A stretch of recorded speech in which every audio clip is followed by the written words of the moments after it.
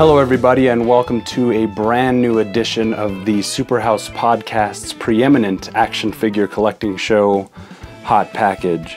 I'm your host, Stefan, also known as Rondo McGillicuddy. I'm also a co-host of the SuperHouse Podcast. If you've yet to hear about us, please check out our website at superhousepod.com and our SoundCloud at soundcloud.com/SuperHousePodcast. Oh, and on Facebook at facebook.com/SuperHousePodcast. We talk movies, TV, video games, travel, technology, futurism, philosophy, pop culture, and anything else in the geek nerd realm. And stay tuned for more great content coming to you from SuperHouse in 2018. All right, so if you're familiar with the series of Hot Package episodes I did before this, that was like the pilot season, essentially, just to see if I wanted to stick it out. And what it really made me want to do was get a really legit background going, and as you can see, I've done just that. It took me a while to get back into the swing of things. I actually built this by hand. I discovered a community online of diorama makers and action figure photographers that were really helpful basically found a bunch of tutorials on how to build something like this. It's made of insulation foam board, that pink stuff you could get at Home Depot. It's really malleable stuff. You can pretty much shape it into anything that you want. It's acrylic paint, and what else? Little sheets of foam, as you see up here, and just a lot of man hours to pull it out. The inspiration for this, if you can't already tell, is the X-Men's Danger Room. I really was keen on getting a Danger Room background.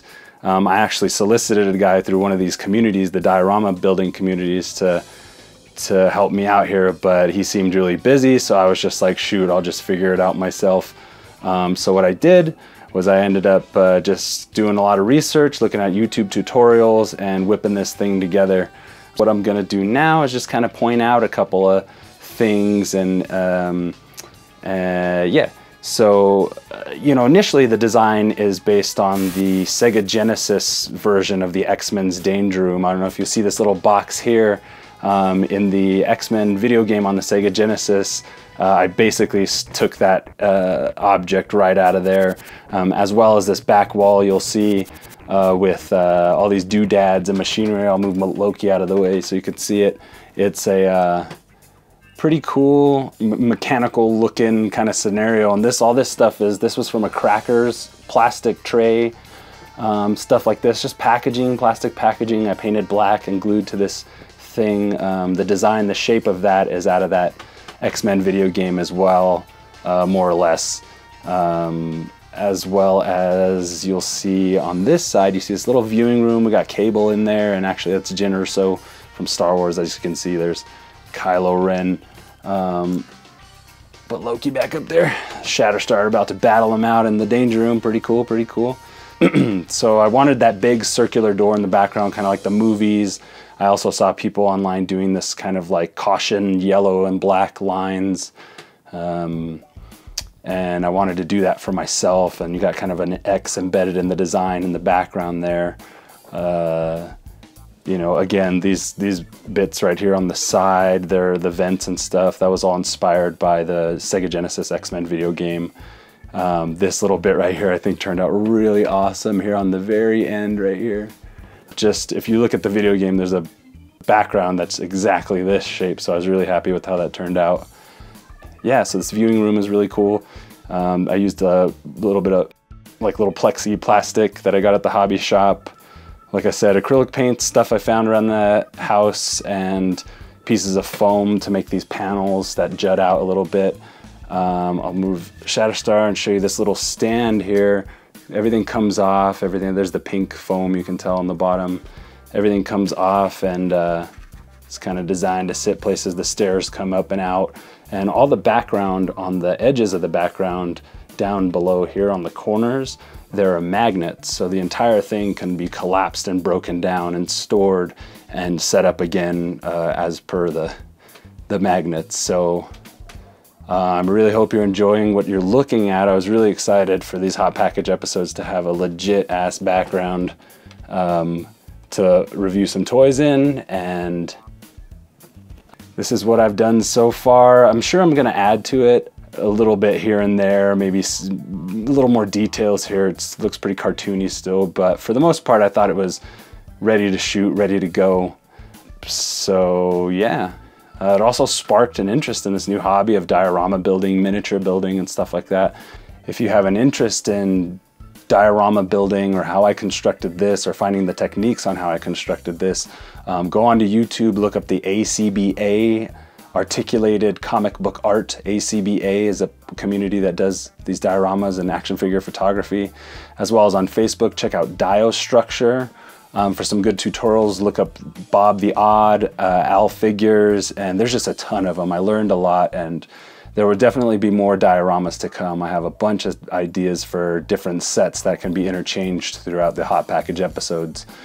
So yeah, that just wanted to point out a bit of the diorama and what went into it. And if you have any questions, please leave it in the comments. And without further ado, let's get to reviewing some toys. All right, toy collectors, this is your boy, Stefan. I am here, and I just introduced you to the new diorama and everything, and in honor of the new diorama, the X-Men Danger Room diorama, I wanted to review a figure that I've had for a little while. I've been itching to put it on the show and get the show together and everything, but in honor of the X-Men, I want to do this X-Men Legends Rogue figure. I know quite a few of you have already seen it. I got to catch up on some figures, so you'll be seeing a lot of old figures, but hey, that's just how the cookie crumbles sometimes. And I'm happy to bring you my examination of this Rogue figure. I'm pretty excited about it. Got Shatterstar posted up over there, either protecting her or about to attack her. I'm not exactly sure, but anyway.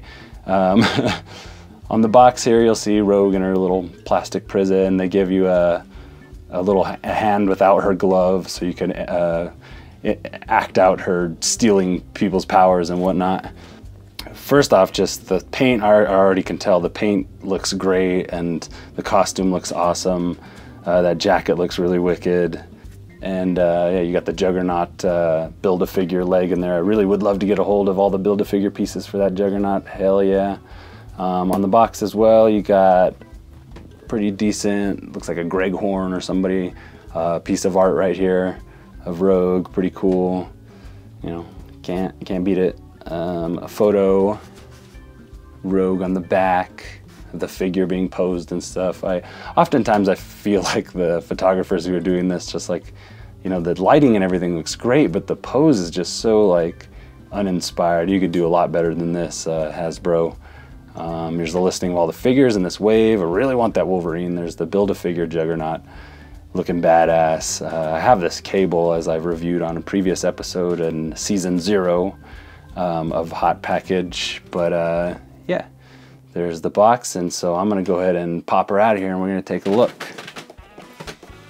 So the first thing out of the package we get is this little hand. It's Rogue's hand without the glove.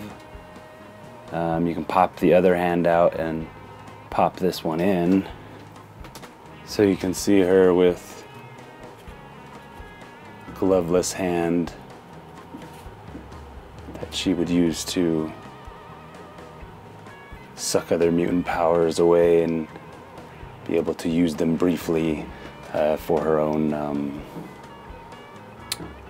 needs. Really, she's a hero. She wouldn't do anything so villainous as to take it out of spite or malice.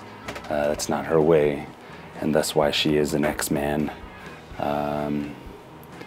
Pretty dang cool. Having a lot of fun with this figure. I like the gloveless hand. It'd be cool if they had another hand where it was the hand with the glove hanging out of it that you could pop into the other one, so it looks as though she took the glove off herself when you posed her. And anyway, but maybe for a custom project sometime, that'd be pretty cool. The jacket looks cool, or the paint application on the hair looks awesome. The boots look cool, but it's one of those things with Marvel Legends where you have this kind of wonky straps and things that kind of float on the figure. It can be kind of annoying and look kind of stupid, but you know, when posed right, you don't really notice them.